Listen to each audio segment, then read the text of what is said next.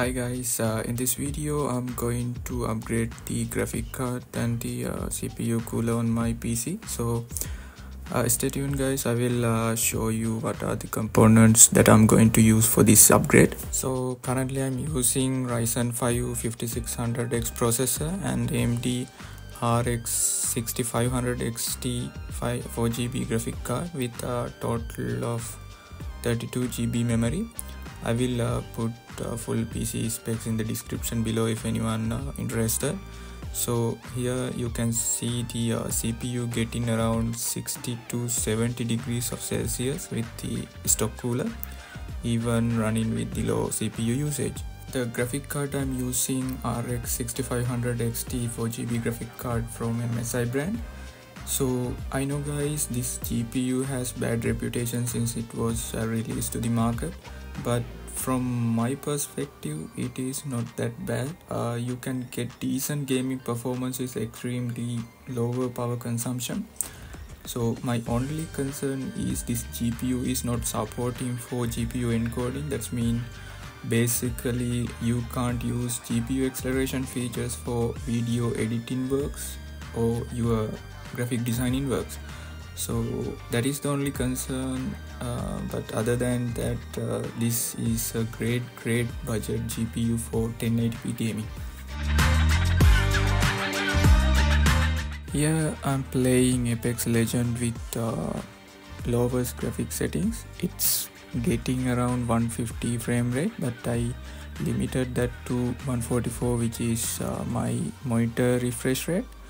GPU is performing really well here, but anyway guys, look at the CPU temperature and it's close to 90 degrees Celsius. That is so bad. So that is the main reason to upgrade CPU cooler to this one. This is the cooler I'm going to use for this upgrade, the Kraken 120 from NZXT. I think this is a decent cooler for mid-range CPU like 5600X, and I will show you guys how this gonna perform in the end of the video. This is the graphic card I'm going to use for this upgrade, RTX 4060 Ti 8GB from MSI, and this is the Gaming X Slim version. I know guys, this is a little bit overkill for processor like 5600X. That's why I'm hoping to upgrade the CPU in near future. So let me know guys in the comment section what is the best CPU to pair with this graphic card without any CPU bottlenecking. So I prepared a little unboxing clip for both the cooler and the graphic card. So let's see that first.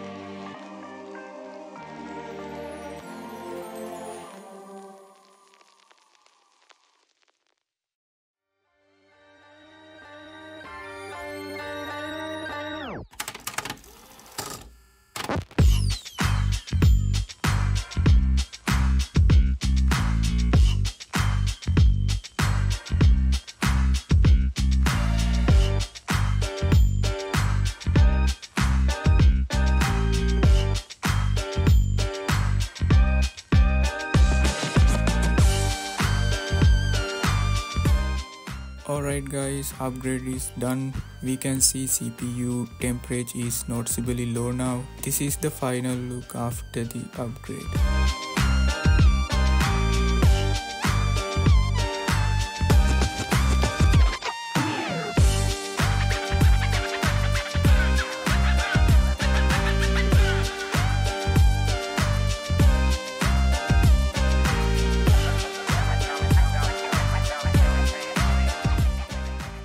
So finally I tested Apex Legends and Call of Duty Modern Warfare 3 on this new system, and this is what I got as the benchmark result.